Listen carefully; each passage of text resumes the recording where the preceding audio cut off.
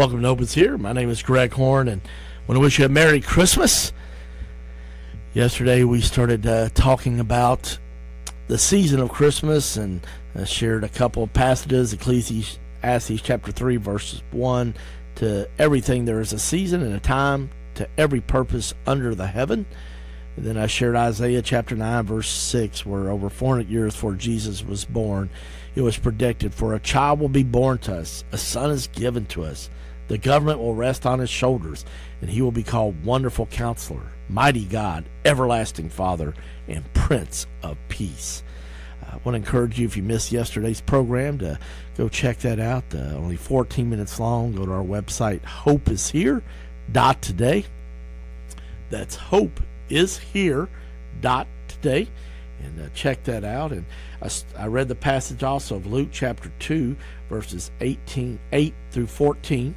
Verses 8 through 14 in chapter 2 of Luke. And it's my favorite Christmas story from the Bible, the part that announces Jesus' birth. And I want to share it with you again today. And there were shepherds living out in the fields nearby, keeping watch over their flocks at night.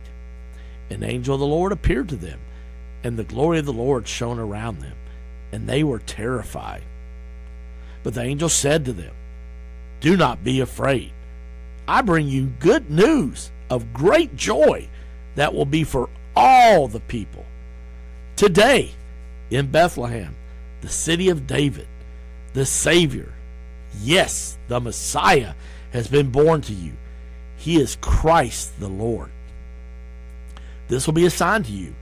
You will find a baby wrapped in cloths and lying in a manger."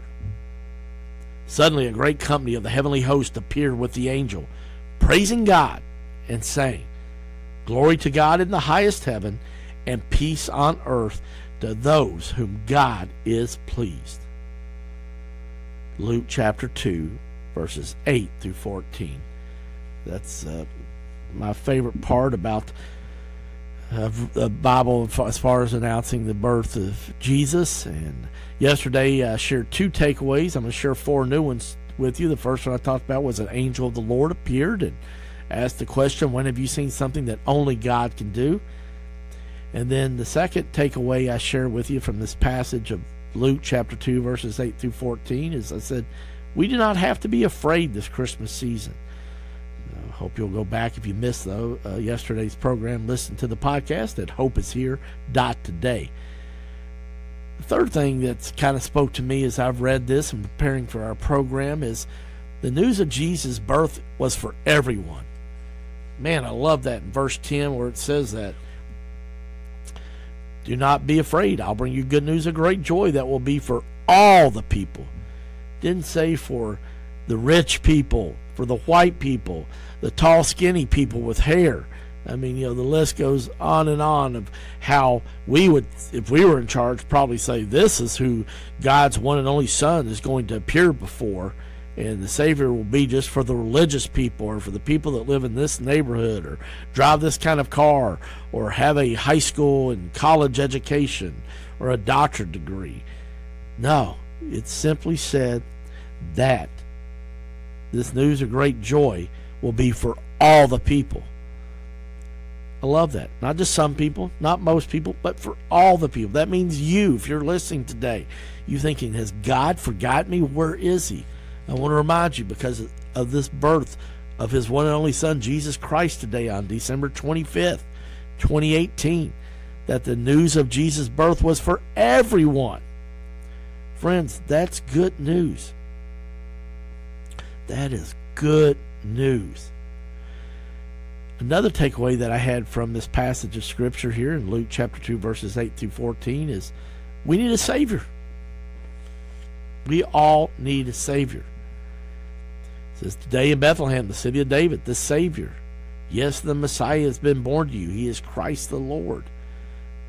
Friends, they were expecting a Savior in the Old Testament. Like I said, this was predicted 400 years before it happened in Isaiah chapter 9, verse 6, because I know a lot of you are very analytical and you're intellectual, and that's how you learn, and that's why I love the Bible. It's not just a warm, fuzzy book. It also has great historical facts, and a lot of things that are just amazing that tie together from the Old Testament to the New Testament. And just to challenge you to read the Bible. Maybe your faith is kind of wavered a little bit because this year's been really hard on you. But the Bible tells us that God's Word will not return void if you read it. And I love that it tells us that in Bethlehem, the city of David, the Savior was born. And friends, maybe some of you are just worn out today because you've been trying to save yourself. You feel like you're drowning, and I get it. Life can be so hard and draining in this time of year, just emotionally, mentally, physically worn out. Yet the good news is that Jesus sent a Savior, so we don't have to do that. And it's so hard because it's by surrender that you actually get strength.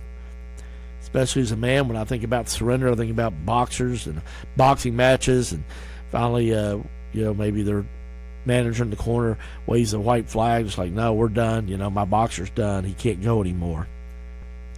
But you know what? When you surrender your one only life to Jesus, man, there's strength in that. Tremendous strength. And we all need a Savior.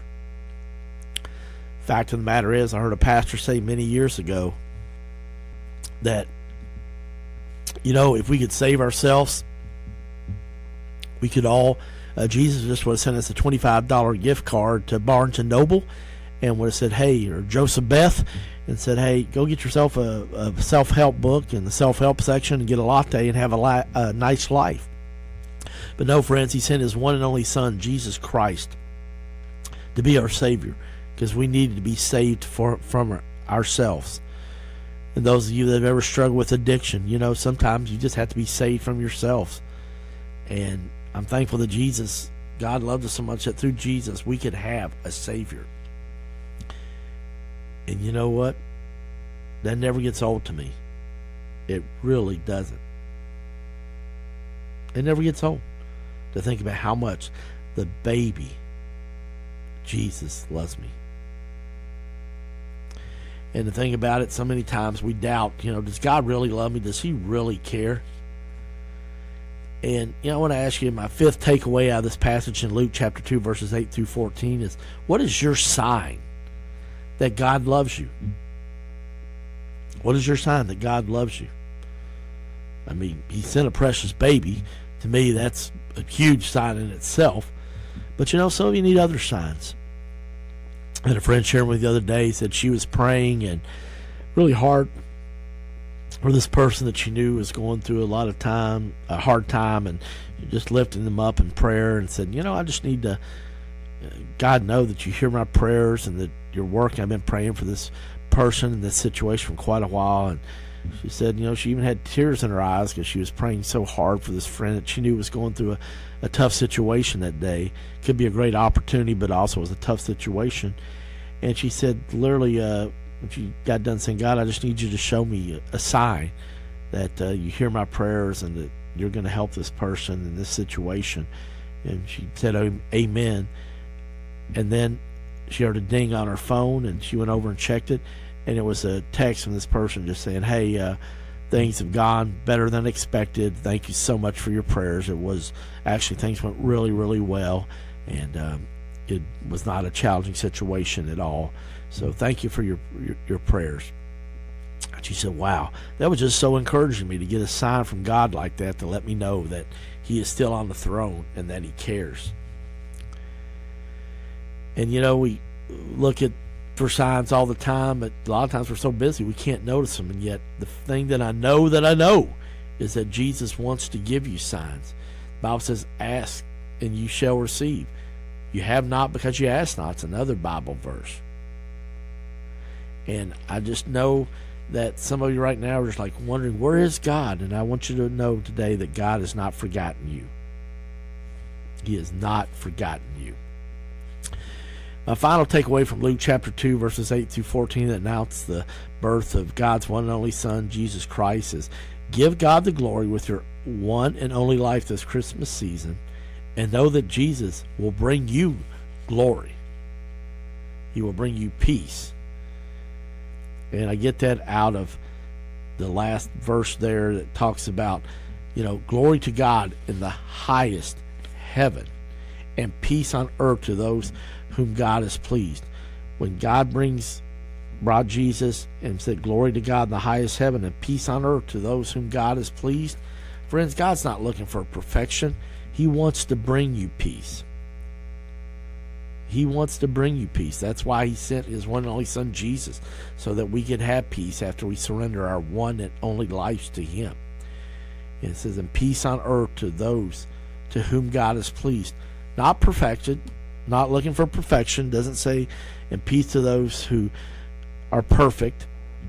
It says, to whom God is pleased. And some of us think, well, God can't love me right now. I'm struggling with this area of my life. And friends, I got news for you. We're all struggling with something. I don't say it to be mean or insensitive, but I just want to let you know that lie that you're